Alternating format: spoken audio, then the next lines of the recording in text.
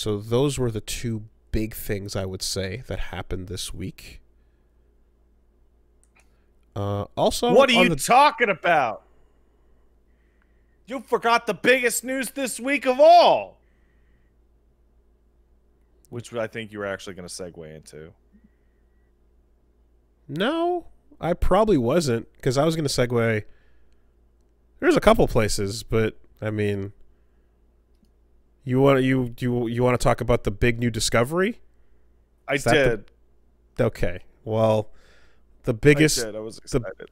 The biggest new exciting news of the week is that they found a new primate.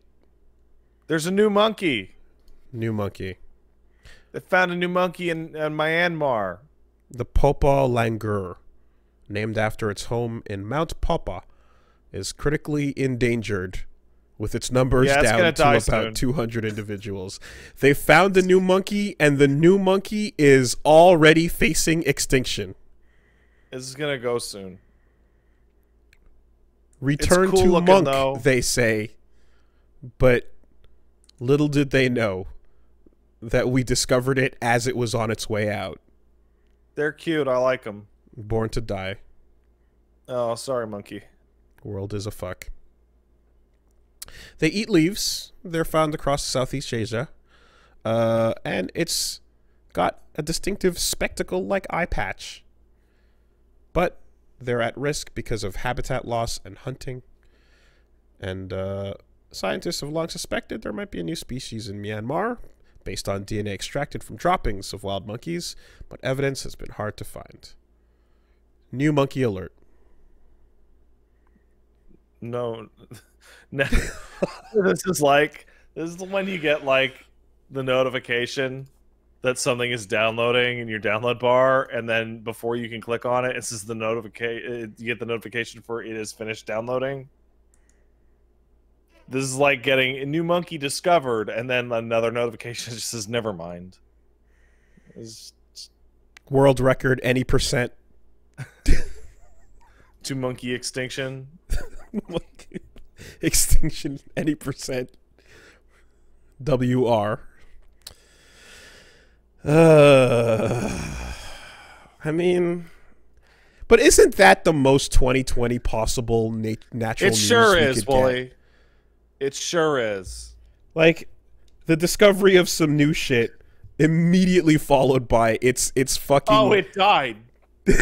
It's speed run fucking death is the most... It's the most 2020 you can get. So, you know, okay. Let's not get it twisted here. No. There's even bigger news this week, my friend. Bigger news than that. If you were worried about the state of Boruto, my friend, I was. You need not be worried anymore. Why? Because Masashi Kishimoto is returning to claim the helm as writer on Boruto. Oh my god. Now I know what you're thinking. I know what you're thinking out there. Oh my god. You're thinking, but wait. Hold on a minute. Wasn't he up to something else? No. It seems. Yeah, about that. Seems he was up to nothing else. Nothing else happened. Don't worry about it. Kishimoto's coming back. And if you enjoyed your children with non-traumatizing fucked up childhoods, just you wait. Hard cut to him just grabbing all those characters and just finding ways to just write it right in the bin. In the bin you go, you know. Good memes, good memeing. There's some good memeing to come from this. All the characters' childhoods, like getting dunked in the trash with like fucking like dunk contest level windmills. All female characters, all women in the story. Just dunk contest from the fucking free throw. Like, yeah. And in particular, I enjoyed the there's a good one. Are you familiar with the tough guy entrance meme? I am not familiar with the tough guy entrance. Tough guy entrance is a shot of a man. He's wearing some glasses and he walks into a room and just kind of stands there and like kind of poses, and then it zooms in on his face and he's just staring at everybody. He was a piece of shit involved with the Paris attacks, and he was tending like a tough guy after a oh, I remember that guy. Yeah, okay. Yeah. Asshole Paris attack guy who let the people stay at his place, and it's a tough guy pose.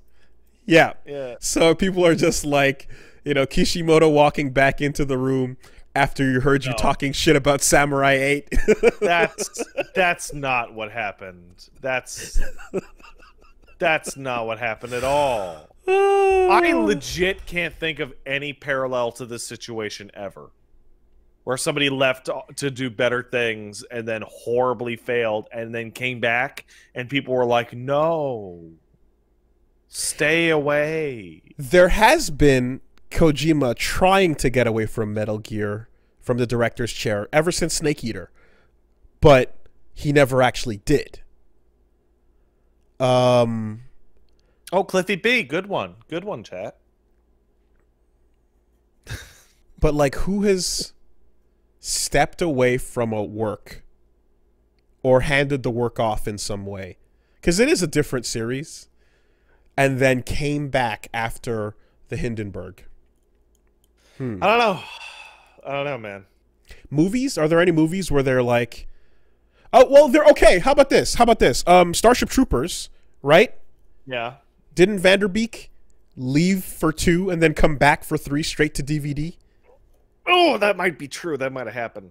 But I he believe wasn't like the creative force, right? Oh, Star Wars. There was, yes, true. J.J. Abrams. True. Yeah. True. This is a bit tangential, but there's a really good conversation your party members can have in Yakuza, where they're walking down the street and they're like, so Ichiban, what was it like being in jail for 20 years? He's like, well, when I got out, there's a bunch of manga that I wanted to catch up on. And then he's like, oh man, you must have had to go through a lot of volumes. Like, not really. It kept going on hiatus, and it's actually still going. I couldn't believe it.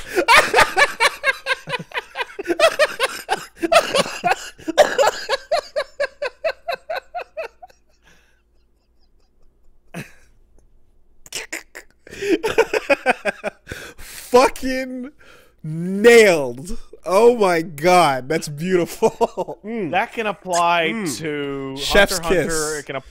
It can apply to that's Berserk, beautiful. and I can't think of anything else. It has to be one of those two.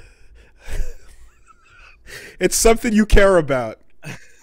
It's something you care about. It's gone on hiatus. Could you imagine? It'll come back Could you eventually. imagine getting out of jail after a 20-year stint and being like, Berserk, no, what? What? Your favorite manga is on hiatus. God. There's a fucking hard drive article to exploit the premise on. But anyway. Excuse me. What? Yes, I was gonna say that Toriyama. I don't know if that counts. It doesn't. Maybe it does, but it doesn't feel like it because GT effectively killed Dragon Ball. Oh, it sure did. So it doesn't feel like he, But then if it kept going, if Super happened right after GT, it would have felt more like this type of situation, But yeah. That being said, it's awful for anybody that's enjoying Boruto. I feel really bad. Can I give GT one sideways compliment though? Super 17's a really cool design. Not just that, or the idea of fusing with yourself. Not necessarily. And I not talking about that. No, the overall on paper idea of making Dragon Ball resemble OG Dragon Ball a little bit more. Yeah. is a noble and worthy endeavor. On paper, the idea of making things go back to how Dragon Ball kind of used to be is something that I don't hate, you know? Yeah, I agree. Yeah. Anyway. Just the adventures they happen to go on were fucking terrible.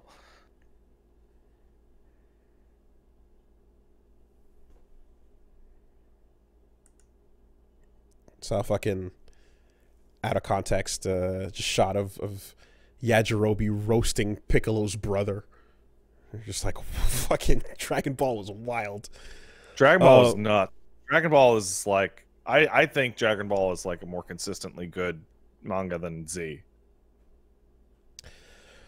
I mean, yeah, it's just that Z was inventing shonen as we know it, you know? Yeah. It was inventing the cool fight thing as we know it. So, like, it was like in a time when we weren't, like, there were other fight manga, certainly, but like that particular formula, you know, kind of was showing people like a whole new, oh my god, it's like, it's the stands came in, you know. But yeah. OG Dragon Ball had stories, it had characters, it had a charm, there was fun and goofy shit, and fights had like solutions that sometimes were like weird and technical and not necessarily just based on a number. Less than big number.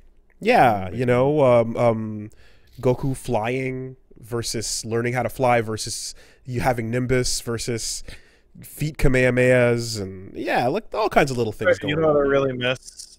I miss like Goku running into a guy that was like a person. Mm-hmm. And that person just beat the shit out of him. Mm-hmm. Just beat his fucking ass in. And Goku was like, God damn it, I really gotta fucking get my shit together. And he'd usually learn like a thing. Or like train super hard with Krillin. Toriyama gets to flex his best abilities when he's telling old school Dragon Ball stories. Right? When he's telling a bunch of goofy kids trying to figure out a problem, or meeting, you know, some weird new characters and shit like that. Like, yeah, he's at his best in that, because as you know, Plague of Gripes, I feel like has demonstrated many a times, when it gets to the power battles, it becomes really just like the events start warping themselves to serve the battles as opposed to the battles serving the story, you know.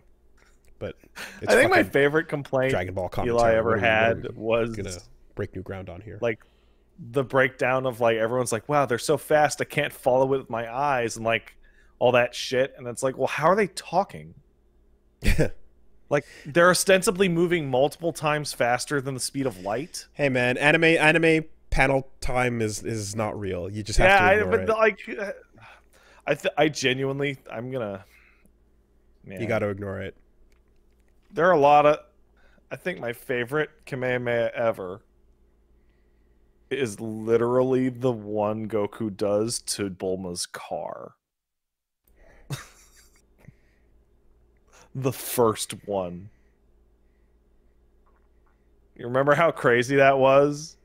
Roshi did this fucking shit, and then Goku's like, yeah, I can do that. And they're like, well, okay, that one kind of sucked, but holy crap. You totally did do it. That was a good one.